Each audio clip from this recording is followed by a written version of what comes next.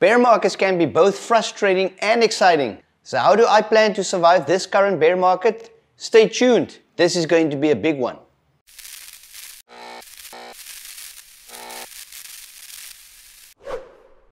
What is up, miners, and welcome back to the 3 Fox Company YouTube channel. There are two things that will make you either profitable or unprofitable. One, efficiency of your GPUs. The more efficient your GPUs is, the less power you are using for the same hash rate. As simple as that. And number two, the cost of electricity. This is the big one that shakes out a lot of people from mining fast. In this video, I will show you how I am getting cheaper electricity, and you can also. Now you would be wondering, how is this even possible to get cheaper electricity? What the hell is this guy talking about? Yes, I'm talking about this behind me, solar power. The answer to my inflated electricity price lies in the power of the sun. Solar energy is free, we just have to harvest and use it. I currently have a solar system installed, but it's not offsetting my power cost enough. And in the current market conditions, staying profitable is a real challenge. So I decided to upgrade my existing system. The current price of electricity from my power utility is 18 cents. I'm able to offset this with my existing solar system to 11 cents, but it's not enough to stay profitable. My aim is to get closer to 5 cents, and yes, it is possible. When I was doing the design for the upgrade, there were a lot of factors to consider. Things like available roof space, cost, current and future power draw and usage, installation methods, return on investment, and the list goes on. Let me show you what I installed before the upgrade. This will give you an idea of what it looked like before and after the upgrade. So this is my current installation in my garage of my solar inverter system. So basically I've got my power utility that's coming in on the prepaid meter. Then I've got this tiny little distribution board. Now this distribution board we will replace today. I will put in a much bigger one where basically I can install my utility connection, my non-essential equipment and my essential equipment. So how this works is from the main power utility, I'm feeding into a small distribution board just for the AC power for my inverter. So this is a Sunsynk 5 kilowatt hybrid bidirectional inverter, which means that I can actually feed from the solar DC side into the inverter. The inverter, I can charge my batteries at the bottom, and I can also use the DC converter to AC onto the grid side of the electrical system. So I can feed both my UPS side and I can feed the grid side simultaneously if I've got solar PV installed. Also, should I have a power failure on the utility side, my batteries will automatically convert the DC back into AC and then feed the UPS side of the inverter. I've also got a backup generator, so if we maybe have extended times of utility downtime and my batteries are running low, so then I can start. This is a 6.5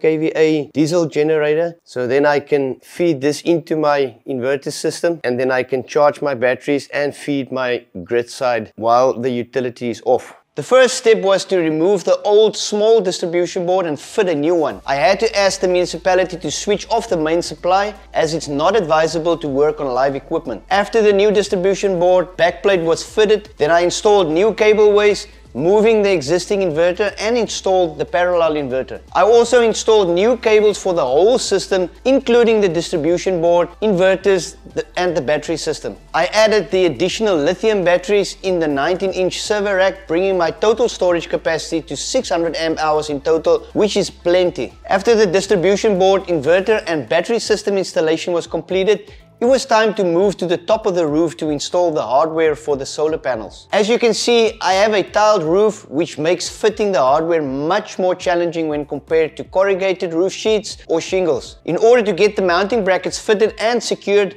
I had to slide open a tile at each mounting location. After the mounting brackets were secured to the roof trusses, the tile slides back into its original position and you can see that it fits nicely. The brackets I'm using is made from stainless steel, which is great for longevity, especially when living in a coastal region like I do. It's a simple but effective design and it gets the job done. After the mounting brackets were installed, I secured the aluminum extrusions to the brackets, which will be the mounting platform for the solar panels. Finally, it was time to install the DC cabling on the roof and mount the solar panels. This was quite a labor-intensive exercise due to the size and weight of each panel. In total, I installed 14 panels, 10 on the garage roof and 4 on the roof of the office. The solar panels are wired in series to elevate the overall DC voltage, making 2 strings of 7 panels each. Each string has an open circuit voltage of 341 volts, which allows me to use a much thinner gauge cable to deliver the theoretical 2660 watts per string. Once the installation of both the solar arrays and the inverter system were completed, all the cableways, distribution boards and equipment were boxed up